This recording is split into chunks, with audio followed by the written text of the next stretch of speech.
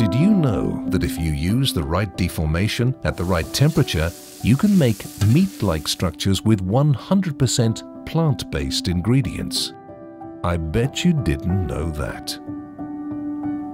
Well, you can learn about all this and more in the Food Technology Master's Program at Wageningen University Research. Wait. Stop right there. I know what you're thinking.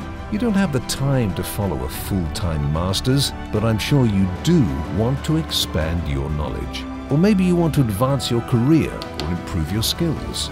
In that case, it's good to know that you can combine studying with your professional career in the online Food Technology Master's Program.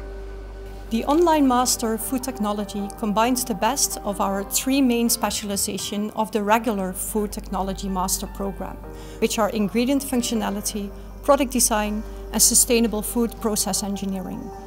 In this program, you will learn how to design new food products or how to innovate production processes, for example by using microorganisms or by using new enzymes. You will also learn how components and ingredients and even structures influence the quality of a food. The courses in our online master program are equal to the courses in our on-campus program, in that sense that we have changed the face-to-face learning activity into digital exercises.